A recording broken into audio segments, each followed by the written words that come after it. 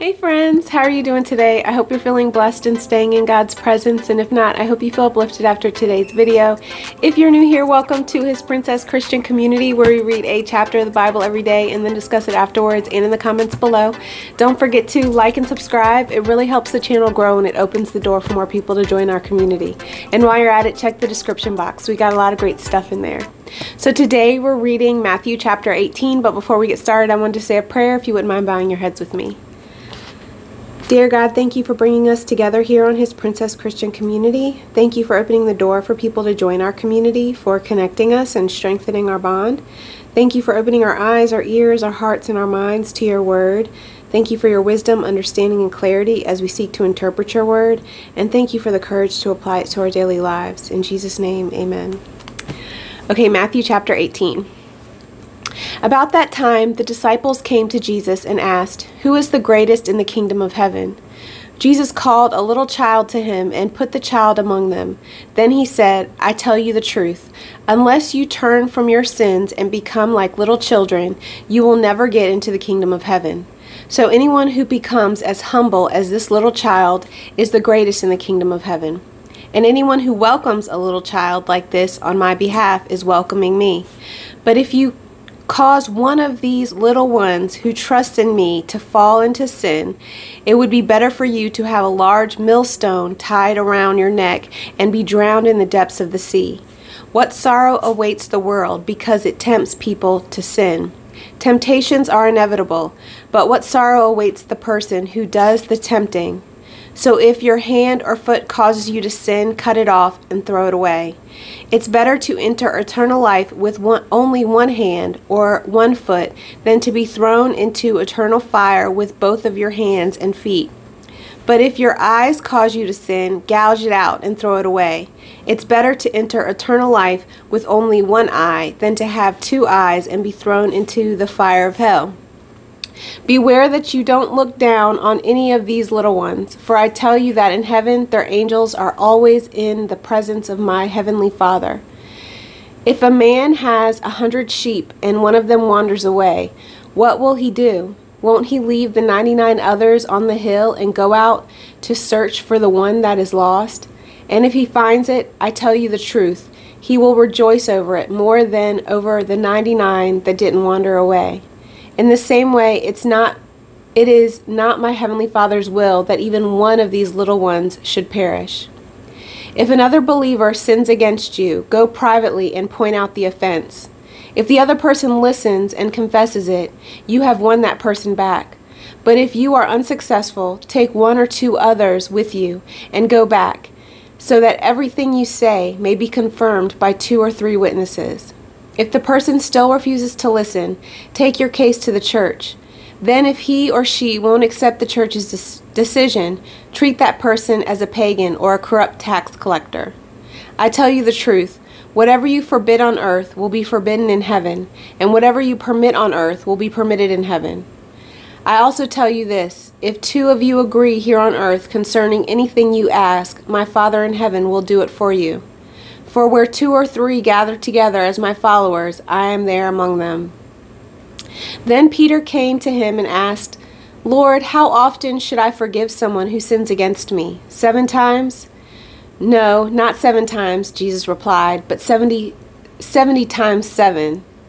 Therefore, the kingdom of heaven can be compared to a king who decided to bring his accounts up to date with servants who had borrowed money from him.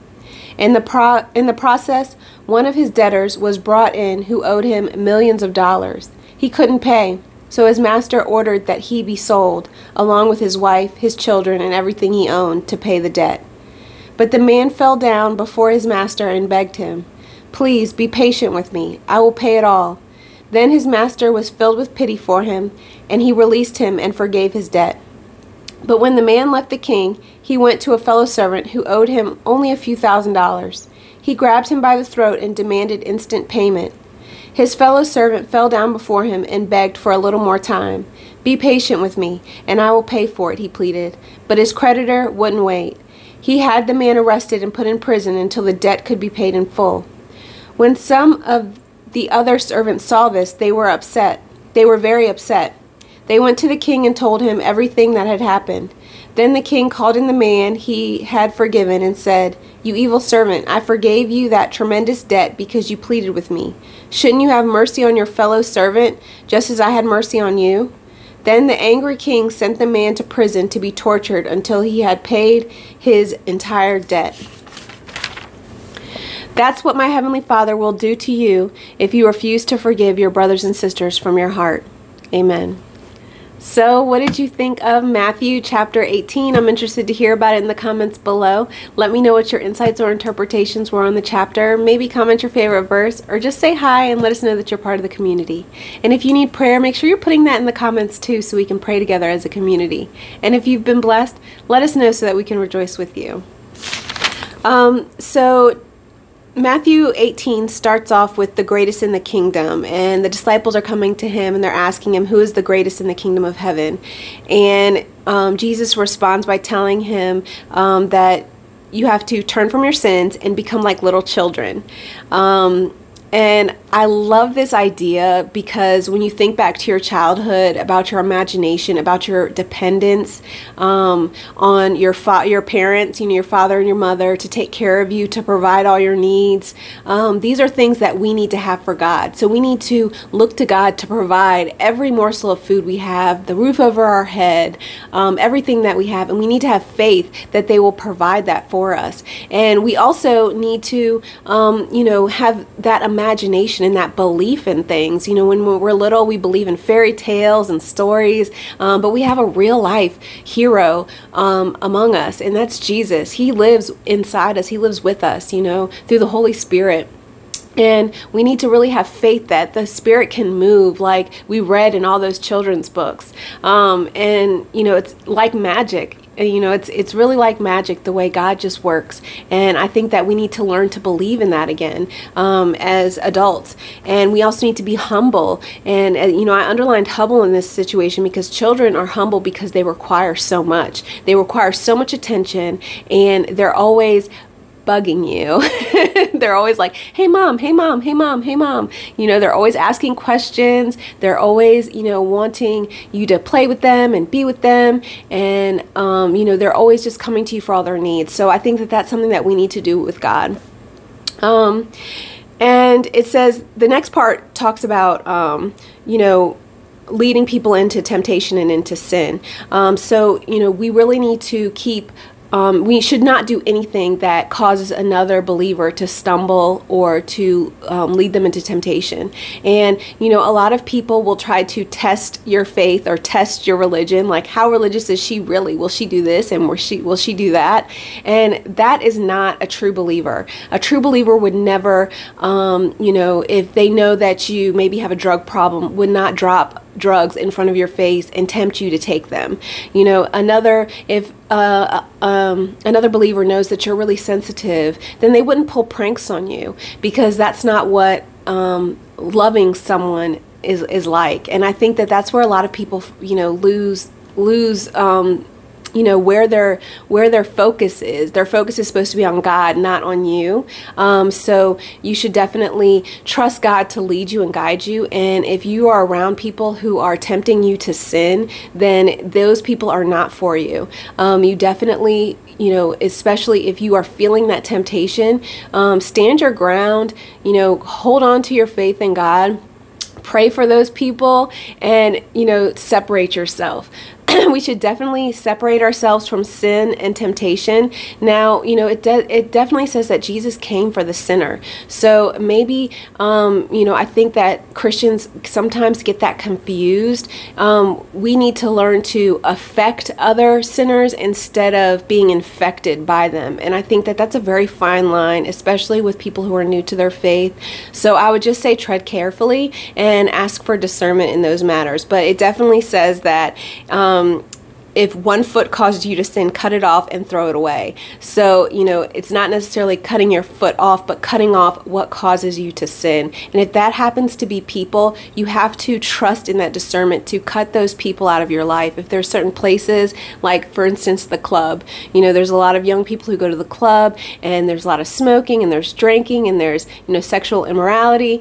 And so, you really have to, if that's drawing you into the sin, if you can't just go there and uphold hold your faith and not sin, then we don't need to go to those types of places. We need to cut those things out of our lives. If you're a shopping addict, then you shouldn't be going to the mall every weekend, or, you shouldn't be scrolling on Amazon all the time.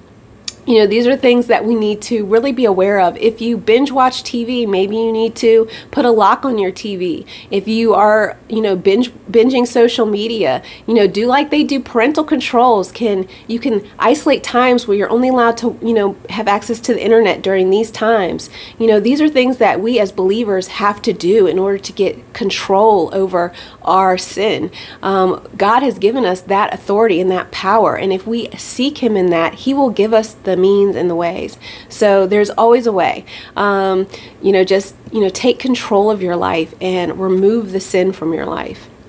The next section is the parable of the lost sheep. And, I wrote to the side, thank you for finding me, God, because I definitely felt like I was lost for a while, and He definitely came and yanked me back into the flock. And I'm so grateful for that. I'm interested to see, I love a lot of these parables, and I love how they were, of the times back then. But I'm interested, to see like these types of parables in modern day, explanations. You don't have a lot of shepherds nowadays, but you definitely have other types of, people, would a CEO really leave all the people in his company to help one person who may not be performing their job appropriately? So these are types of things that, I would love to get a better idea of. These are the types of things that you don't see as much in modern day life, and I think that's kind of a shame. But I think the most important thing is that if you see somebody wandering away that as a believer, then you need to stop what you're doing and sacrifice in order to keep that person from sinning. So if you have to sacrifice of your time, of your money, maybe that person is just drowning where they are, then you need to help pull them out of that water, just as Jesus would pull you out of the water if you started to drown. Help those who are wandering. The next is correcting another believer, and I think the key point is the first thing. It says go privately to that person and point it out. So don't make a spectacle of it at first. Give them a chance to repent and turn from their ways, and then again go with groups of other believers and say, hey, because if you can't get one or two other people to go with you, then maybe it's all in your head. You have to kind of keep that in the forefront of your mind, is to say, like, if there's not other people who are willing to agree with you on this, then maybe it's you that needs to rethink whether you're being easily offended or whether this is something that really needs correction.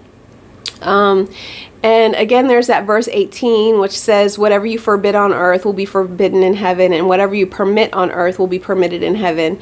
So I'm still a little, I don't really understand that verse very much. So I'd love your insights in the comments below on that, if you didn't comment on the last video.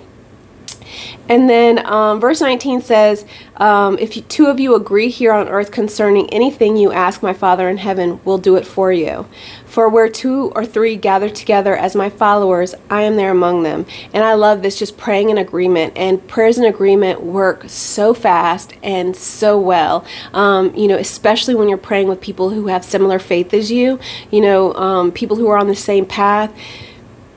Agreeing for anything, within God's, within what pleases God, it will be granted for you. So I think it's important that we pray together as a community. So again, if there's something that you need prayer for, make sure you're putting that in the comments below so that we can pray together as a community. And if you don't have somebody that you can reach out to with your prayers, join a small group at your church. Find somebody that you can call on and prayer. There's tons of prayer lines out there. I'll try to look some up and put some in the description box, where you can go out there and put your prayers out there so that you have other people praying in agreement with you. And if this is something that you don't feel comfortable sharing with other people, then that's something that you really need to talk to God about either removing the shame from being able to ask for help, or maybe is it something that you shouldn't be asking for. So, those are things that you need to seek God in. The next section is the parable of the unforgiving debtor. And I love this. It says, how often should I forgive someone who sins against me? 7 times. And Jesus said, 70 times 7. And I just love this. Just being able to easily forgive is something that I feel like I'm good at, because I always forgive people, but learning to keep people at a distance is something that you have to learn to do in order to survive. Loving people from a distance. You can definitely love people from a distance. If you share some of your life with somebody and then they run and gossip and tell everybody, you can forgive them, but you don't have to, that doesn't mean you have to continue to share your life with them. Sometimes things happen so that you can create boundaries in your life, and God is a God of boundaries. We've seen that so much in the Old Testament, just God creating boundaries, and I think that that's what we need to do. And I think that's where a lot of people get confused about loving others and forgiveness, is the difference between loving someone, forgiving them, and then having boundaries in your life. Trusting God to protect you. Sometimes He's protecting you by asking you to create boundaries in your life, to say only go as far as here and only go as far as here. God did it in the garden. He said, don't eat from this tree. He created a boundary right there.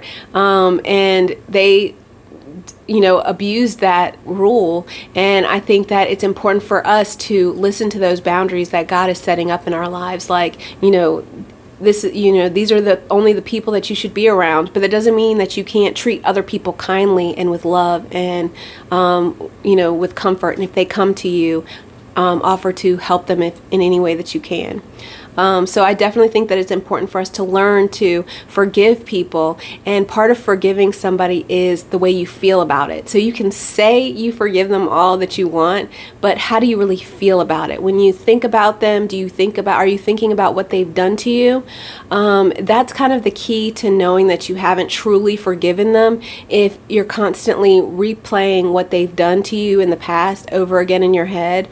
If you're constantly bringing it to the forefront of your mind whenever you think of them, that means that's like kind of a good check-in to say that maybe you haven't forgiven them all the way.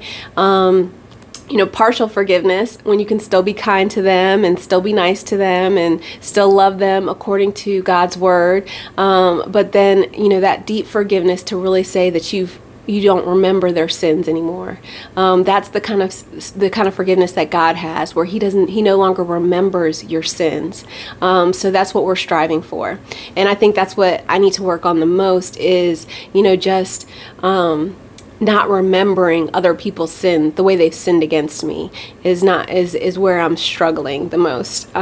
Because once it's like, as soon as it's like I'm protecting myself from them doing it to me again, and then when they do it again, then it's like, oh, see, I told you, I told you, God.